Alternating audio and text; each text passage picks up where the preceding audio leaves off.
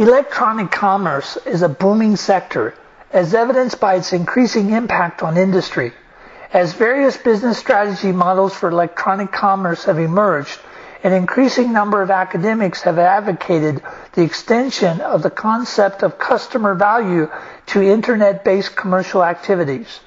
As revenues from electronic commerce lag behind those of mail order services, the internet must fully exploit advanced web-based technologies to realize the market potential of online commerce.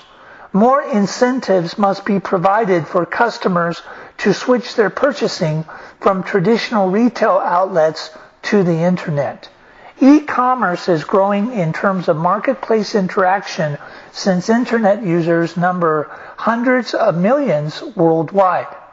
According to the forecast of ET Forecast and eMarketer, the number of internet users between 2002 and 2006 more than doubled, reflecting the tremendous commercial potential of the internet.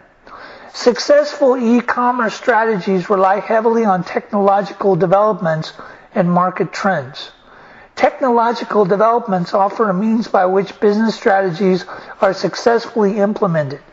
Such developments include web design, network transmission performance, and product service representations. Also, the success rate of transactions is important. Consumers are easily discouraged from shopping online if any of these technical factors are neglected. Companies must closely scrutinize their product service strategies to ensure that they are appropriate for electronic commerce. In this area, effective promotional concepts, product price strategy, supply chain systems, and the creation of a novel web environment are all of high priority.